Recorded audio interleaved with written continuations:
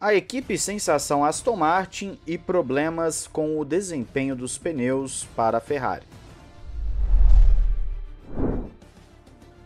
Olá amigo do Ressaca Fórmula 1, seja bem-vindo a mais um vídeo. Eu sou Matheus Pucci.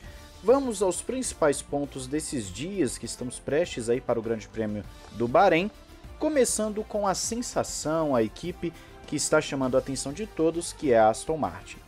Durante os testes, a equipe mostrou consistência e potencial com o AMR23, que teve um desempenho sólido e pode ser uma ameaça para as equipes de ponta em caso de problemas. A equipe de Silverstone produziu a maior melhoria de desempenho se comparado a 2022, com um ganho de cerca de 1,5 segundos, apesar das limitações aerodinâmicas. Especula-se que a Aston Martin possa ter simulado condições mais próximas de uma corrida real em seus testes no long run do que as demais. Por isso, estão cautelosos e gerenciando as expectativas apesar das boas indicações. A Aston Martin apresentou não somente bom desempenho, como um desgaste de pneu muito controlado em todos os compostos, superando, por exemplo, a Ferrari e até mesmo a Mercedes no que diz respeito à longevidade dos pneus. Existe uma expectativa de alguns jornalistas, conforme já citamos para vocês em vídeos anteriores, de que a Aston Martin bata de frente com Mercedes, até mesmo com Ferrari, e alguns sendo bem otimistas falando que o novo pacote que chegará no Bahrein pode levar a briga até mesmo a Red Bull. Para saber o que vai e o que não vai acontecer, temos que esperar para ver, mas sempre mantendo o pé no chão, porque um salto gigantesco desse é sempre muito difícil de ver na história da Fórmula 1. Só que uma das possíveis rivais da Aston Martin na temporada é a Ferrari, como estamos falando, até mesmo a Ferrari estaria já preocupada com os verdinhos, e nós temos alguns pontos importantes para citar dos vermelhos.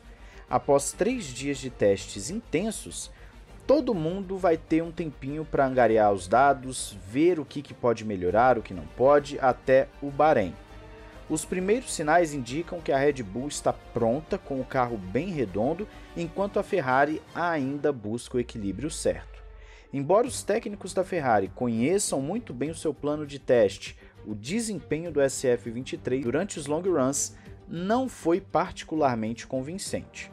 No entanto, a nova asa traseira instalada no carro de Leclerc no último dia de testes apresentou uma evolução clara em relação à última especificação e mostrou o uso de uma carga ligeiramente diferente no plano principal.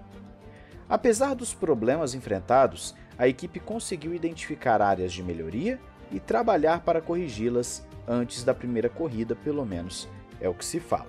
A Ferrari realizou testes extremos de rigidez da suspensão e distância ao solo para obter informações sobre a melhor configuração do carro.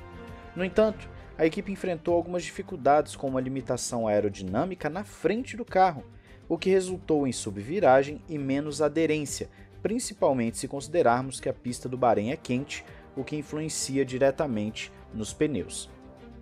Estão trabalhando para corrigir esses problemas, inclusive com conversas sendo aí, vamos dizer, escutadas entre Leclerc e o engenheiro David Sanches discutindo a questão. Embora o SF23 tenha potencial para ser mais rápido do que o antecessor, a equipe está adotando uma abordagem conservadora, acelerando menos para evitar saltos prejudiciais. No entanto, espera-se que se tornem mais agressivos nos treinos livres.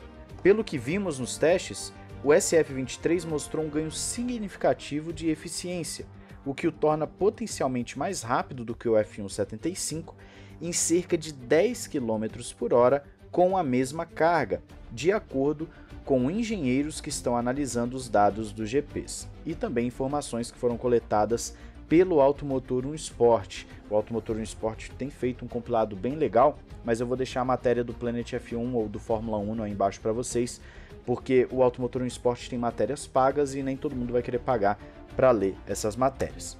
Quem também falou sobre a Ferrari foi o apresentador oficial da Fórmula 1, o repórter oficial da Fórmula 1, Will Buxton, que embora a Ferrari tenha tido um bom desempenho durante os testes e tenha sim um carro rápido, como podemos observar, há rumores de que a equipe está enfrentando problemas com o desgaste dos pneus e esses rumores são cada vez mais confirmados pelos dados de long run da Ferrari. Os tempos caíam vertiginosamente, sem que tivesse uma explicação clara de, por exemplo, mudança de setup ou algo assim. Ele afirmou que, embora o carro seja confiável e rápido, o ritmo de corrida ainda precisa ser melhorado. Buxton também sugeriu que a equipe precisa superar uma montanha, escalar uma montanha, se quiser ser competitiva por toda a temporada. Comentando sobre os testes da equipe, o novo chefe, Frederic Vasseur, minimizou as preocupações com o desgaste dos pneus, dizendo que tentaram muitas coisas diferentes durante os testes, algumas das quais funcionaram bem e outras nem tanto. Enfatizou a importância de completar o máximo de quilômetros possível durante os testes de inverno, o que eles conseguiram fazer e, no geral, está satisfeito com o desempenho da equipe. Ou seja, o que a Ferrari diz oficialmente para o público é que estão satisfeitos com o seu treino e sabem que algumas coisas funcionaram e outras não, e isso seria o normal dos testes de pré-temporada. Inclusive, a Ferrari andou bem, conseguiu bastante quilometragem, como o próprio chefe da equipe afirmou, e isso é um sinal positivo, confirmando o que citamos há pouco na matéria anterior, de que a Ferrari já estaria trabalhando com os seus dados porque conseguiu angariar bons dados.